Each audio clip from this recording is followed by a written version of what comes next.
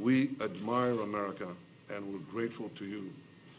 Thank you, Mr. President. Thank you. Mr. President, when are you going to survey your people? Mr. President, when are you going to survey your John. Mr. President, so did this turn out to not be a witch hunt after all? You think Robert Mueller did a... It's lasted a long time. We're glad it's over. It's 100% the way it should have been.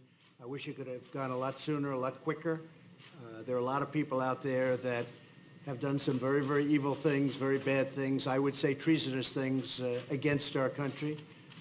And hopefully that people that have done such harm to our country, we've gone through a period of really bad things happening. Those people will certainly be looked at. I've been looking at them for a long time, and I'm saying, why haven't they been looked at? They lied to Congress. Many of them, you know who they are. They've done so many evil things. I will tell you, I love this country. I love this country as much as I can love anything. My family, my country, my God. But what they did, it was a false narrative. It was a terrible thing. We can never let this happen to another president again. I can tell you that. I say it very strongly. Very few people I know could have handled it.